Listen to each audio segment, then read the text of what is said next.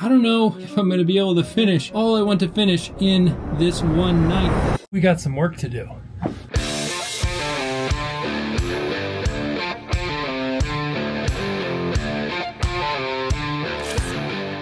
We're going to upgrade and rewire the core of my smart home with faster Ethernet, Wi-Fi 7, and your most requested change I make, better cable management. While trying to figure out, is it worth all the effort and cost to do this? And how does all my smart home tech fare after this transition? This video nearly broke me with a week of intense work in every second of free time I could find.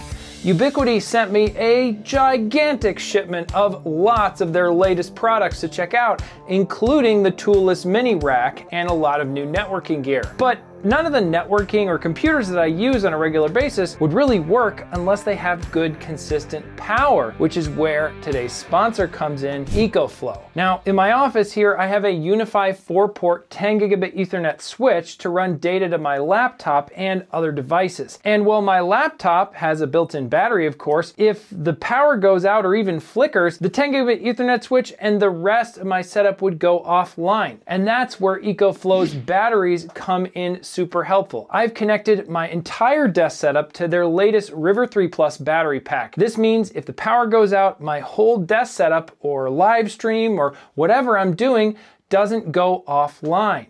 Look at this.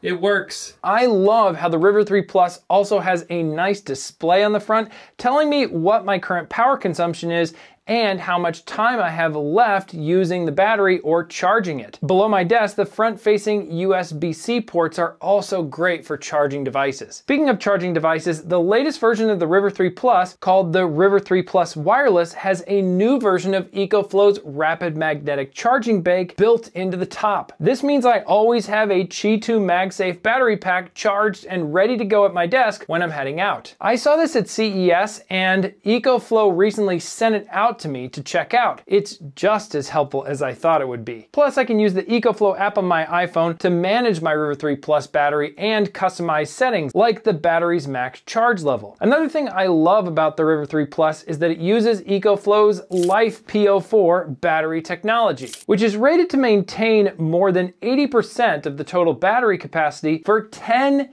years. And these ultra compact 5,000 milliamp hour battery phone chargers are in a special 2-pack deal at Costco right now. So if you shop at Costco, go check these out. These are definitely my favorite MagSafe battery. And if you want to learn more about these MagSafe batteries, the River 3 Plus, or all kinds of other products from EcoFlow, check out the link at the top of the description. Thanks again so much to EcoFlow for supporting my channel by sponsoring this video. I started by building out the mini rack and researching all my different options with these products, as well as installing some of the new Unifi Protect cameras we'll get into in other videos. So now we're back here for night number 2 of this whole project. Now we need to get a bunch of the stuff out of this closet so we have room to work and install the new rack. This meant taking my entire smart home offline as I ripped everything out of the closet to start fresh.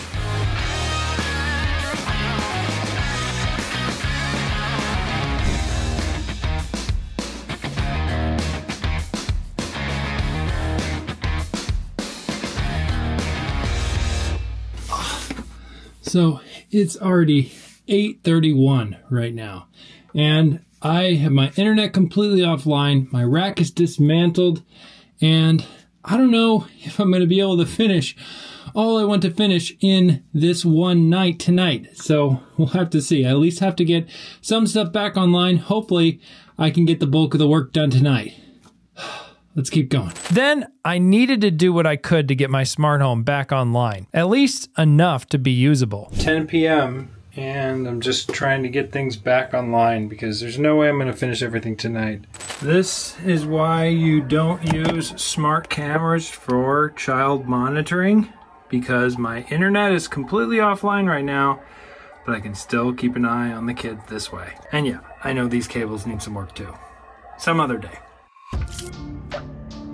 I spent the next few days making use of all the little gaps of time, day and night, tying up cables, rewiring things to gradually get more and more stuff into my patch panel and back set up online.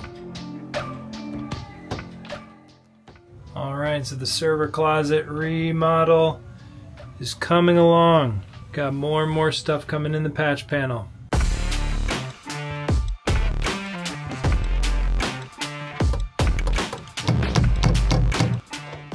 So the server closet remodel and just resetting up the rack is coming along well, but there's one big problem we still need to deal with, and it's kind of heavy, which is Cat 6A cable. I have a bunch of Cat 5e and just some cable that's just not performing as it should to deliver more than gigabit speeds to my dining room where I want to put a Wi-Fi 7 access point. So we need to run Cat 6A to just get faster, better performing cable up there and kind of future-proof that setup. And I'll be running Cat 6A to more parts of my home over time, not necessarily in this video because we're just running out of time, but we really need to get the Wi-Fi going in the dining room, which means we need to get this Cat 6A wired up there. Let's get going.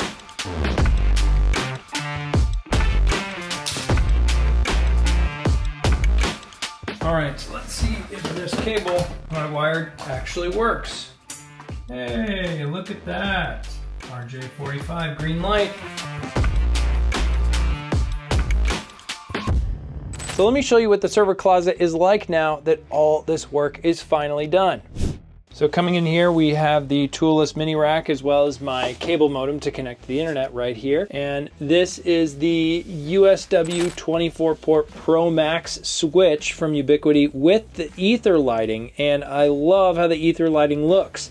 I don't have too many cables here in my patch panel just yet, but I'm really excited with how it turned out. I'm looking forward to adding more. Of course, you know, there's always room for more upgrades. I want to put some solid pieces here to fill in some of these holes that I'm not using for the time being. Overall, great. Now, going up here, I still have my UDM Pro.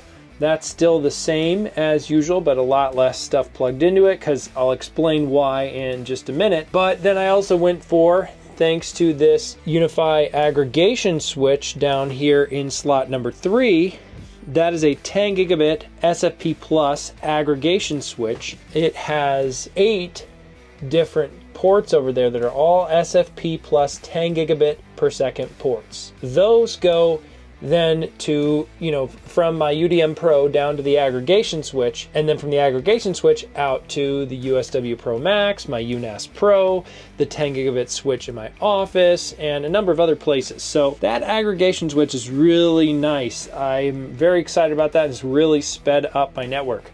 Of course, I have the UNAS Pro down below it. I've heard the toolless mini rack be considered kind of controversial on the internet, which I don't really get because I love this thing. If Apple went back to making the Xserve, they would totally make a server rack like this. It's beautiful.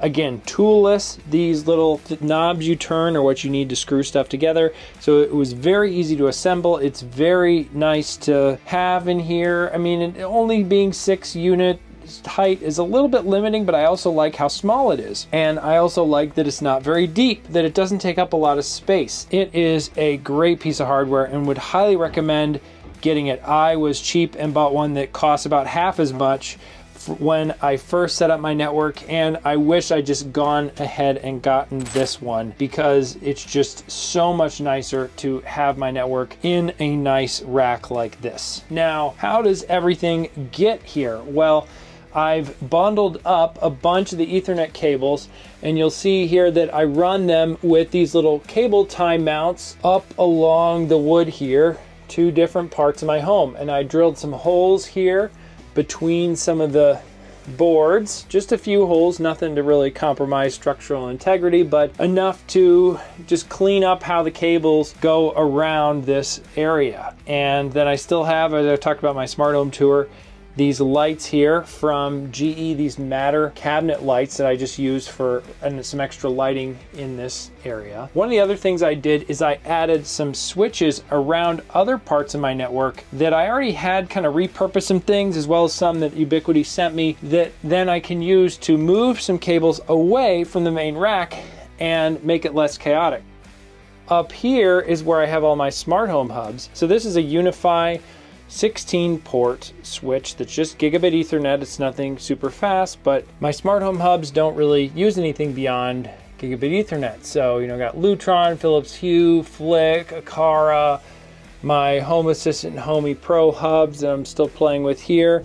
And then up here we have one of my main Unifi Wi-Fi 7 access points. I'll put the model number on the screen. I can't remember exactly what it is right now. Yeah, it's working pretty well overall. We'll talk more about Wi-Fi 7 in a minute. Coming over here in my office, I have a 4-port Unifi switch with the 10 gigabit Ethernet, really just going to my laptop now, but I like having that option here to plug in more stuff with Ethernet over time if I need to. So I have 2 extra spare 10 gigabit ports and one, technically I have the gigabit port there too. So then coming in here to my dining room, we have another one of the Wi-Fi 7 access points from Ubiquiti here. And then we also have this Ubiquiti switch. It's the USW Flex 2.5G. So where I'm running that Cat 6A up here and getting 2.5 gigabit Ethernet up to this switch, which has a lot more ports than I'm using right now. Just hardwiring in a couple of smart home hubs that make more sense to have in the dining room, like my security system from Abode, as well as of course a connection with 2.5 gigabit Ethernet up to this new Wi-Fi access point. And so far today, since this morning, hasn't given me too many more issues after I restarted it, messed with a few settings. I think I have this thing behaving now. Oh, and if you remember from my smart home tour, I also have a Sonos Era 300 up here. Really underrated speaker. All right, so scratch that. Actually, this U7 Pro XG, which I've had up here, continued to cause me so many problems. So I ended up taking it out of here and putting back in my U6 LR, which I previously used from Ubiquiti, and this is working like a champ. Now, my same U7 Pro XG down in the basement in the server closet is working great. I've had no issues with that one, and it's really nice to have Wi-Fi 7 with my Unifi setup, but wasn't working so well up here. I have my theories of why. I'm still troubleshooting and working on it, so can't say it's been perfect with this U7, especially up here in the first floor. So is this setup worth it? Well, starting out with the cable management, I do see how maintaining the cables better. Setting up things like a patch panel is gonna make it easier to maintain and edit my setup over time as I wanna add or remove things. Adding or removing stuff to my old setup over time just got to be so chaotic and really hard to figure out what was where. And I had a ton of pointless cables running between places that I didn't need anymore, but I didn't know that. And so beyond just looking cool, I feel like I might be sold on the fact that the extra time cable management takes might just be worth it in the long run, even though it can be a real pain to set up at first. And it also adds a decent amount of cost to a setup. I'm guessing I spent around $250 just on cable management in this whole process. Now, what about the faster wired networking? Well, I think if you have a lot of things you like to access on your local network, especially bandwidth intensive stuff, having all of that be at 10 gigabit per second Ethernet is just amazing. The file transfer and just interaction speed is so fast. But if you don't have that, regular gigabit Ethernet is plenty fast for most use cases. And I don't think gaming is really gonna see a latency decrease by going to faster Ethernet speeds. It's only if you move to a different cable technology, like let's say SFP+. Of course, if you have an internet connection that's faster than 1,000 megabits per second, then maybe adding that faster Ethernet in your home is just gonna give you access to all that connection speed you're able to get to the internet. Now, taking it wireless, is Wi-Fi 7 worth it? Now, earlier this year, I reviewed the Eero Pro 7 series. And of course, Eero has their Max 7 series as well as just the Eero 7. And my conclusion with a lot of that is that the newer mesh networking systems that support Wi-Fi 7, a lot of the companies, including Eero, have beefed up the amount of radios and backhaul connections that those have. And so getting Wi-Fi 7 for a mesh networking system is really a big boost for your smart home. Even if you're not really into getting the latest and greatest speeds with your Wi-Fi, having all those extra radios and those extra connections for the backhaul between the mesh nodes, that's all gonna be a net win for you. in your network. See, never mind. But with something like Ubiquiti, where a lot of your traffic is hardwired and your access points are hardwired probably in your network, then you're not really getting as much of that benefit. Yes, as more Wi-Fi 7 devices start shipping, it's gonna be nice to have that extra compatibility in the ways it has with Wi-Fi 7 to navigate signal issues and be really fast. But if I was buying a new Ubiquiti system today, I might strongly consider saving money and getting Wi-Fi 6 to start with, and then planning to upgrade to Wi-Fi 7 or newer standards down the road, especially because compared to a mesh system where you kind of have to replace a huge amount of the system just to move to a new wireless technology, with something like Ubiquiti, it's very modular. So you could upgrade one or all of your Wi-Fi access points down the road, and a lot of the rest of your network can remain in place. Now, of course, as you saw earlier in the video,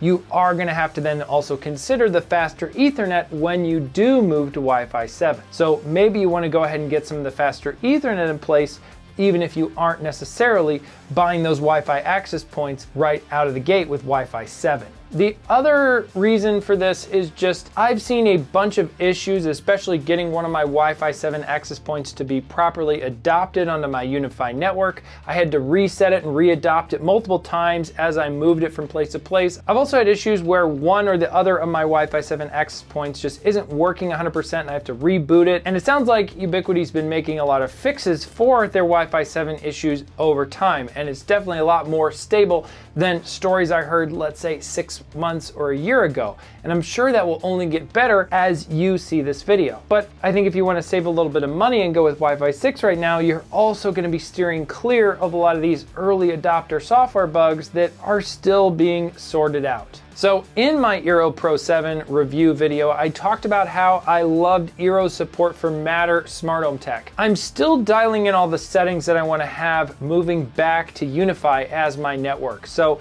most of the smart home tech stuff that I have though worked just fine. All the Wi-Fi devices reconnected, and it's been very stable and very fast. I have had a few devices that I need to work with and reset, and I'll be doing that over time as I continue to work out new stuff in my smart home. But so far, so good. I think I've nailed some of the Unifi settings that I want to have for my Wi-Fi network. So let me know in the comments below what kind of setup you're running, and if you're thinking of upgrading to something like Unifi, and what maybe your thoughts are after watching this video. Love to hear that. Give this video a thumbs up if you liked it.